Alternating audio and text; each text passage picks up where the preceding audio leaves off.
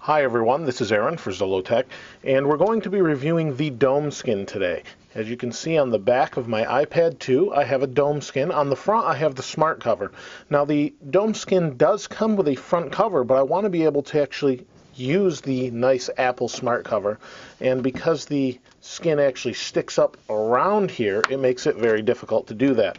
So as you can hear, every time I lift this off, it kind of sticks to the surface that you're setting your iPad 2 on.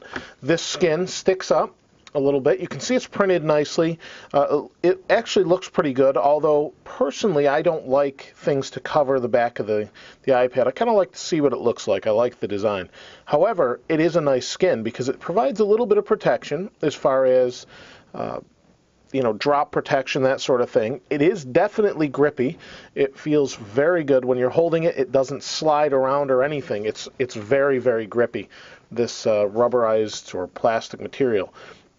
The skin itself does add a little bit of bulk, but not too much. But I do have some complaints about the skin. The skin is obviously made for iPad 2. It's made pretty well. You can see there's a camera cut out here. You've got your speaker cut out here, and it fits perfectly. It's really well made as far as that goes. However, it's because of this curvature on the side, it sticks up in different areas. It keeps coming undone on the adhesive, and it does stick up. The main complaint I have with that really is that it's going to get dirt and dust under it and eventually maybe unstick the skin. However, I guess if you did this over time and kept playing around with it, you might get it to stick, but you do get this wavy look. I think if you leave it alone, it will look better. Right around the speaker, though, where it starts to flatten out, it actually looks a lot better. So I'm not really sure what to think about it that way. However, it does do a nice job and fits well and is cut perfectly. And I think anyone that appreciates this type of skin would really like it. You're not going to scratch it. It's thick. If you set it down, it's not going to slip if you bump it or anything. It's definitely more sticky than any skin I've ever used on an iPad or an iPhone. So definitely check that out. Now let's do one more thing before we finish up this review.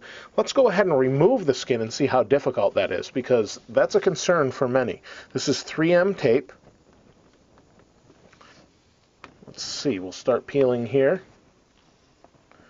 And it does take a good amount of force, but the nice thing is, unlike some of the other products, it looks like we're not going to actually stretch the product as we take it off. It does have like a little wrinkled look to it. But one thing is you don't want to ruin the skin that you paid for.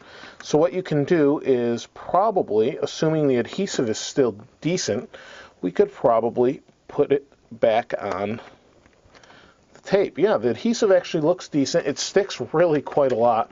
And I guess with more play, you could get it to stick around the edges. I'm not really sure, but the adhesive goes all the way to the edges, so I guess you could do that if you took your time and stuck it down there.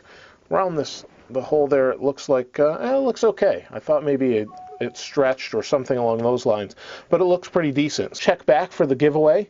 If you have any questions, though, please feel free to ask in the comments below. Please give a like or a thumbs up to the video. I really appreciate that. If you haven't subscribed, please go ahead and hit subscribe. This is Aaron. I'll see you next time.